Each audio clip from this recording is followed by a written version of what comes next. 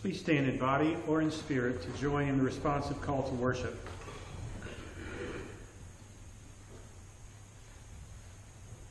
Now, there are varieties of gifts, but the same Spirit. And there are varieties of services, but the same Lord. And there are varieties of activities, but it is the same God who activates all of them in everyone. All these are activated by one and the same Spirit. To each of us is given the manifestation of the Spirit for the common good. Please be seated.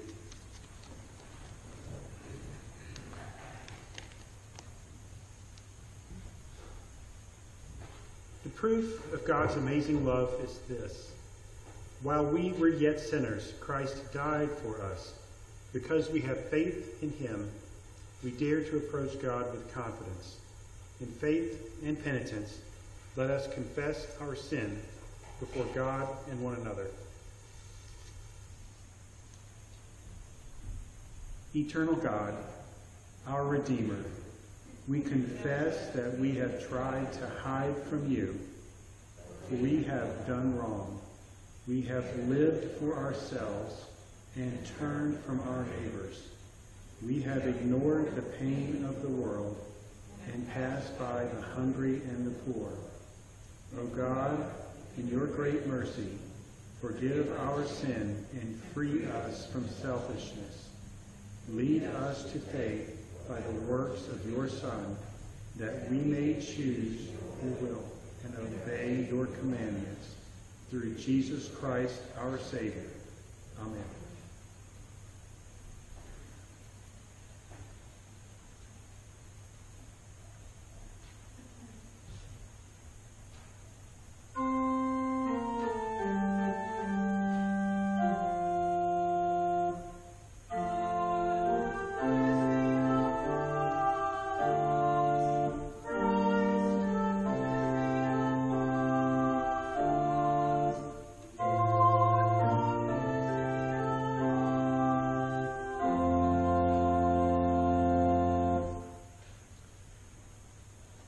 The grace of the Lord is from everlasting to everlasting.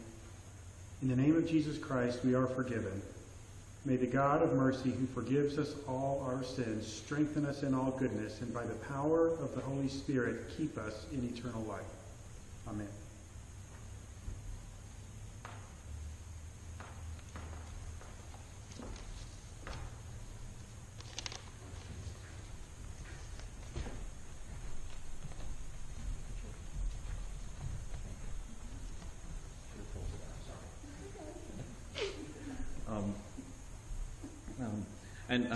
Joyce and Beth were about to just take the initiative, as they probably should have, but because I told them that Joel was not here. But I told Joel when I spoke with him earlier today that I would go ahead and try to do a children's message. Even though as I'm looking out there, I don't think we officially have any children out in the congregation, though we might have some on Zoom. And so let me say that in connection with the lesson that we'll have as our scripture lection for this morning, which will be John chapter 2, verses 1 through 11, a story that we usually know as the miracle of the wedding at Cana, where Jesus turns water into wine. And so Joel and I were talking about it a little bit earlier, and Joel points out that one way that you can talk about water becoming wine, whether you believe in miracles or not, is simply the way that the rain is filtered through the ground around vineyards, and that water is absorbed by God's nature and becomes the fruit of the vine. And that in itself will eventually become wine with fermentation. So yes, in a certain way, by nature, water becomes wine. Now, it is true that Jesus works this miracle by sidestepping the vineyard. But it is just interesting that it's a matter of perspective, I think, is what the point Joel was making, and the way he probably would offer it if he were here today to tell you about this. That that the miracle can happen even in stages, that God basically works miracles every single day in the simple beauty of creation that we usually take for granted. Joel also wanted me to mention he wanted me to show to the children what a gallon jug looked like, and unfortunately I didn't think to get one before coming up here. But I think most everyone has seen a gallon jug. You've seen a gallon of milk, or you've seen large containers of a gallon of orange juice or something to that effect. Now, in the story you're going to see that Jesus turns 6 jars of water into wine. Each jar is approximately 20 or 30 gallons. So we're talking about as much as 180 gallons of wine for a wedding. 180 gallons. Now, if you know what a gallon jug looks like, can you imagine 180 of those? And this is, as Joel was telling me, how we can communicate to our young people, to our children, about how magnanimous God's love is for us. Because that's the miracle, that God loves us. And He loves us abundantly, not only in quantity, but in quality. So I share that as a form of a children's message. I share that understanding that Joel was a far better storyteller than I am. So I share that with you to set the stage for our scripture lection, which we will be focusing on following our anthem. Thank you very much.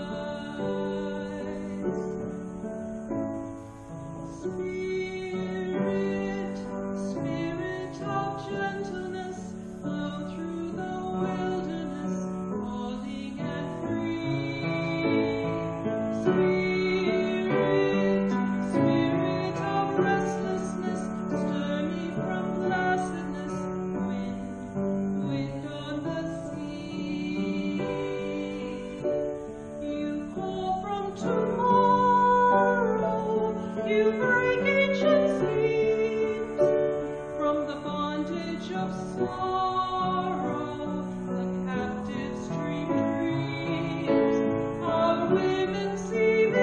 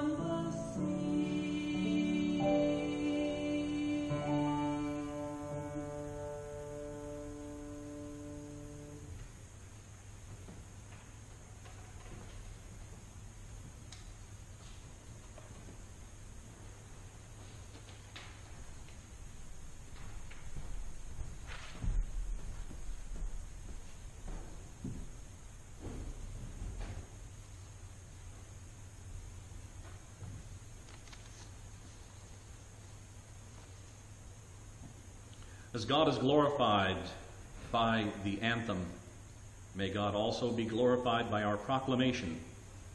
Let us pray.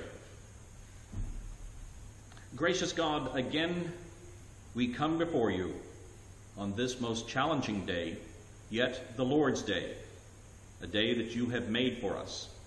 We pray that you will recreate us anew every day by the proclamation of your word. Proclaim yourself to us. Become your own interpreter beyond the sacred page. Leap beyond the page by your Spirit into our hearts, into our minds.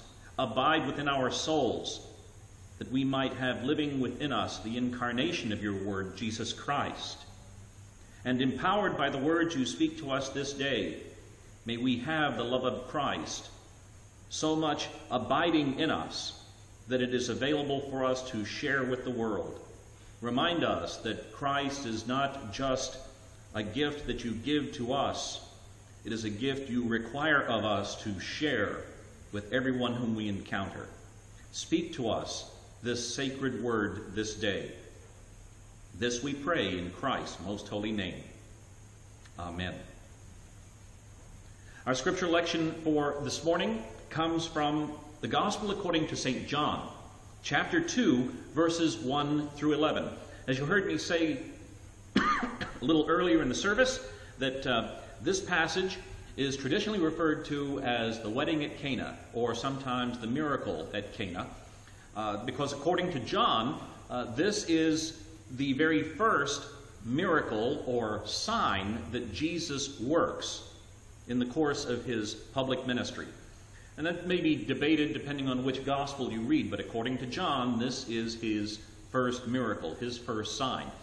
John is a gospel of signs, if you will, whereas it works almost the exact opposite as you find in Mark. Remember, when we read in Mark's gospel, there's this messianic secret motif that runs through the pages where Jesus' identity remains a secret to his disciples and to the rest of the world. But here in John, Jesus is doing everything he can, showing the world miracles and signs, trying to show a thick-headed world who he is, so that they might finally understand that he is the presence of God's love abiding with them.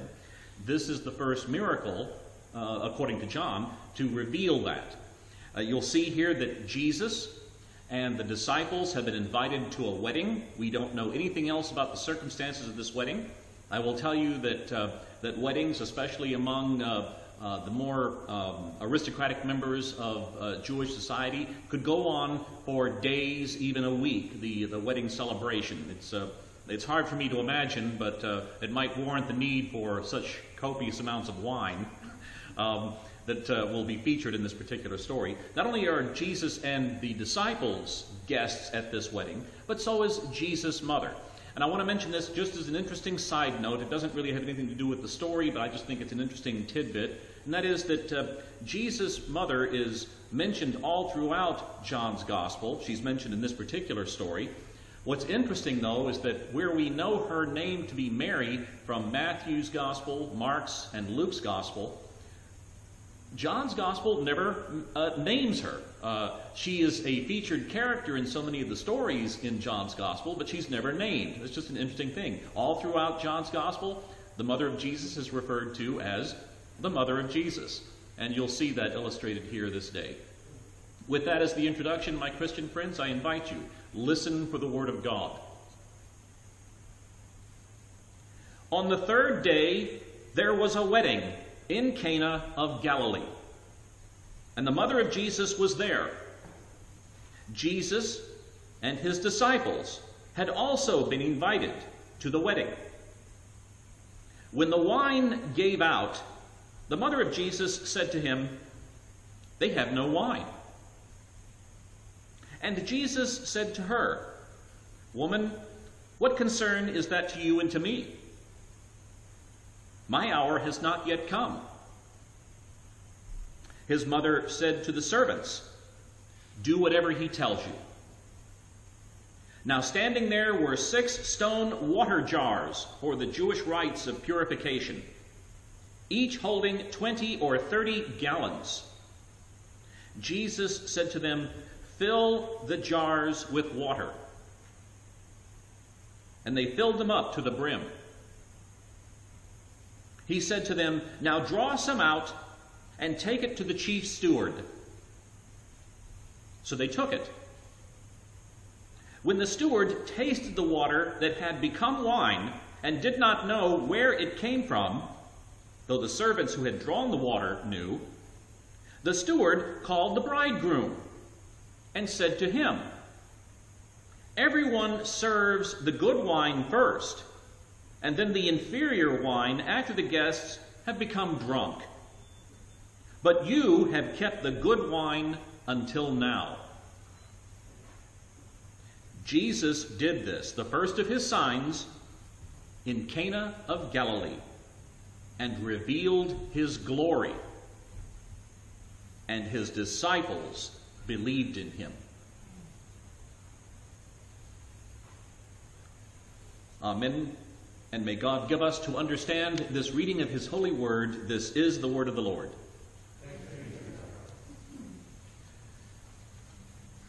An amazing story, my Christian friends, one of extravagance, and one that sometimes is difficult for us to relate to on two fronts. One, it's hard for me to imagine a wedding celebration going on for a week, and one such that it would require at least 180 gallons of wine. Of course, then more so because the wine apparently gave out to start with.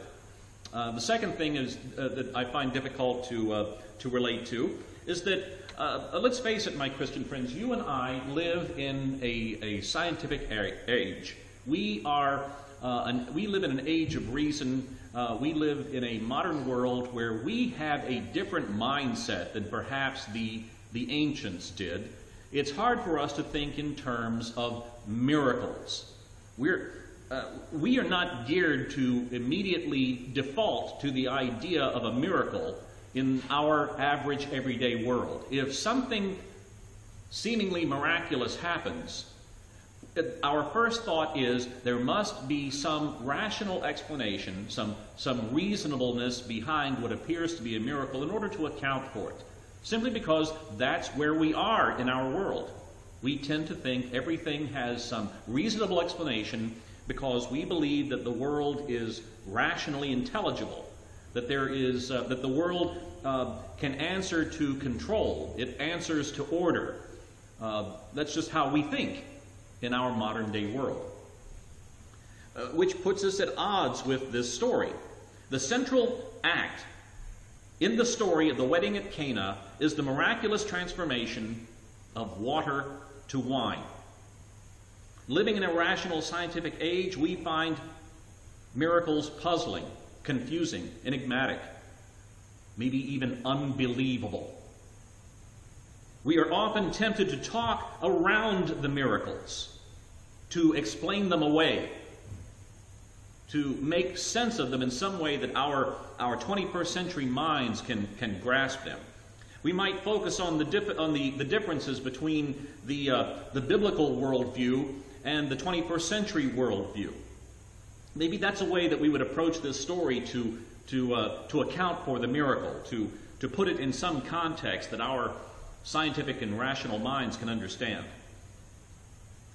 And I'm here to tell you, my Christian friends, that first and foremost, it doesn't matter whether you believe in miracles or not. And I'm going to say that as a pastor who often reads passages of miracles being performed in Scripture. It really doesn't matter when you read this story whether you believe in miracles or not. If you don't believe in miracles, that's fine. If you do believe in them, that's fine.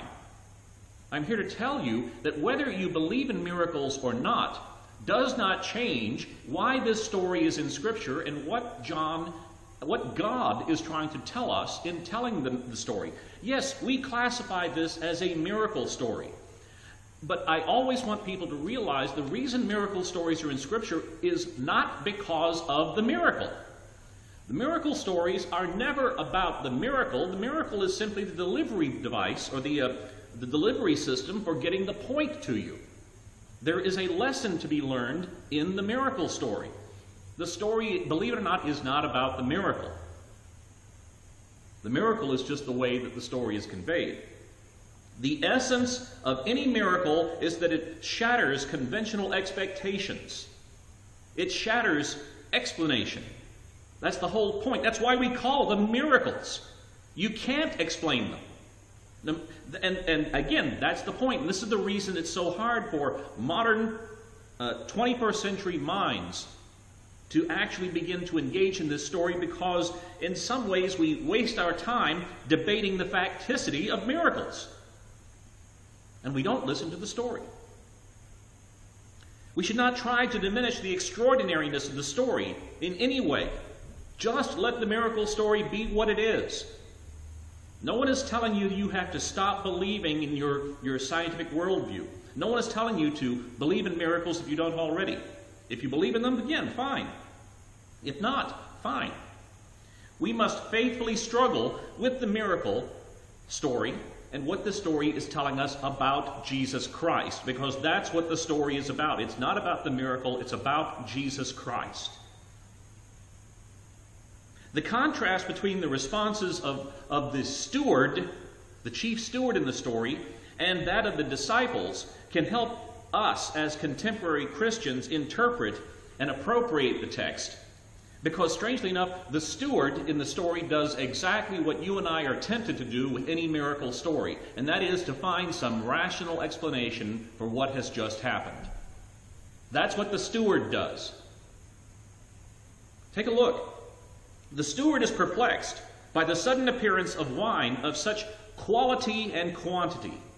This is good wine, and there's lots of it. And he's confused. He doesn't understand where this came from. He assumes that the wine can be explained by some conventional reasoning. He attributes the wine to the unprecedented hospitality of the bridegroom. He assumes that the bridegroom is exercising an incredible level of grace, of magnanimity, of generosity, in bringing out just copious amounts of wine here late into the celebration. The miracle story here, from the steward's perspective, is that it's not a miracle at all. It's just an irregularity in wedding etiquette. That's how he's describing it. That's what he thinks is happening. It's just an irregularity in the way weddings are usually run. But nothing miraculous to see here. It's just an act of special generosity, special kindness on the part of the bridegroom who sponsors the wedding. But the miracle cannot be explained that way. The steward tries to reshape the miracle to fit the former categories that he lives in, as we all do. We see something happening, and we try to interpret it in categories that we understand. We try to make sense of it, just as the steward is. But the disciples, Jesus' disciples here, they are willing to allow their categories of the world to be transformed, just like the water is being transformed into wine. They are willing to see a new paradigm, if you will, in reality. Something new is happening in the universe. Something new is happening in the world. That's what the disciples are opening themselves to see. They see the miraculous abundance of good wine as a sign of God's miraculous presence among them in the person of Jesus Christ. They see the miracle story as a symbol of an even greater miracle. God with us, in the flesh, abiding with us, walking with us, living with us in the person of Jesus Christ. And they recognize Jesus as the one who is bringing this miraculous presence of God into the world. The miracle of the wine shatters the boundaries of the conventional world. And likewise, God's inbreaking into the world, as John is describing it here in this gospel, it shatters the boundaries of the disciples' world. Christ is the inbreaking of God. The real miracle here is God coming into the world. My Christian friends, the love of God abiding with us. That's the miracle in this miracle story. And the disciples know it. Why? Because the very last statement here, John chapter 2, verse 11, the disciples believed in him. Whether they believe in the miracle of the water to wine is irrelevant. Whether you believe it is irrelevant. What is essential is for us to believe as the disciples believe. The disciples believed in him as the presence of God's love, the miraculous presence of God's love in a world where we could just otherwise use our conventional vision and see the world as just mundane, loveless, and basically marching forward without any hope of redemption, any hope of love, any hope of care and compassion for one another. John chapter 2 here in this miracle story, verses 1 through 11, poses some hard questions for us, my Christian friends. The miracle challenges conventional assumptions about order, about control, about the nature of the world around us. It challenges our conventional assumptions about what is possible. Now again, maybe you'd find it questionable whether it's possible to turn water to wine. But the story is asking you to ask an even greater question, to consider a possible change in the conventions that maybe God can be found around us. Maybe God is not this transcendent being who exists beyond the chasm of knowledge and hope. Maybe God really has stepped into our universe. Maybe God has punched a hole into human history and has decided to dwell among us.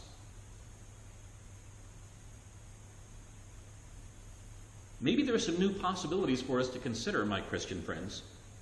Here's the question: where is God now found? Out there beyond us, or right here with us? How is God known? Is God completely unknowable, or can we look to someone in the flesh to show us who God is, to show us the love of God? Jesus Christ. The force of the miracle story here is derived precisely because of its extraordinariness. If we cannot entertain the possibility of extraordinariness when we face this miracle story, then the wonder of God's extraordinariness and his love for us, maybe that's also beyond us. Again, I don't care whether you believe whether water is turned to wine. What I do care about is, do you believe as the disciples believe? Can you believe that miracle? Can you believe in the miracle that God loves us? That God really cares about us, so much so he's willing to take on our suffering, to take on our human plight, to join with us in our laughter and tears, in our joy and our sorrow. That God loves us so much that he would actually get his hands dirty by living like one of us.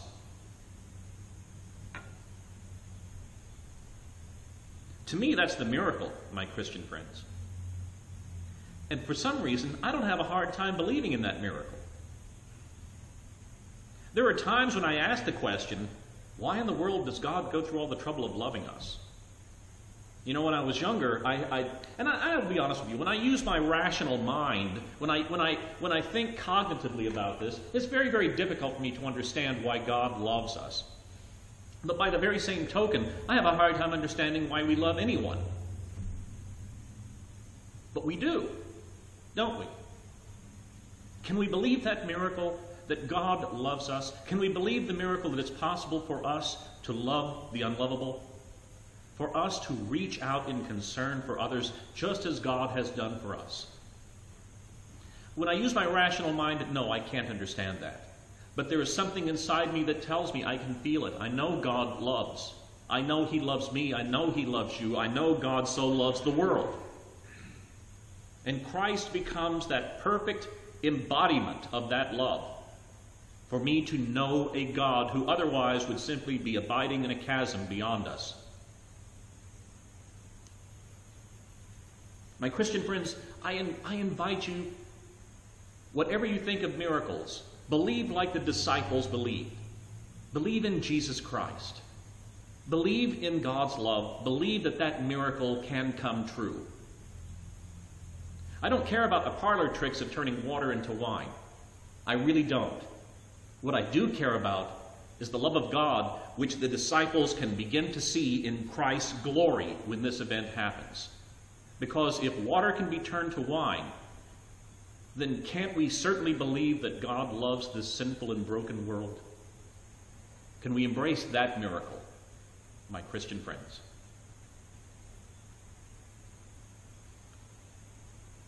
Amen, and may God bless this witness to the glory of his name. Having heard how God calls us to faith by his word, let us now reaffirm our Christian faith using the Apostles' Creed. I invite you to stand as we reaffirm our faith. I believe in God, the Father Almighty, creator of heaven and earth. I believe in Jesus Christ, God's only Son, our Lord, who was conceived by the Holy Spirit, born of the Virgin Mary, suffered under Pontius Pilate, was crucified, dead, and was buried. He descended to the dead. On the third day he rose again. He ascended into heaven. He is seated at the right hand of the Father, and he will come to judge the living and the dead. I believe in the Holy Spirit, the Holy Catholic Church, the communion of saints, the forgiveness of sins, the resurrection of the body, and the life everlasting. Amen. Please be seated.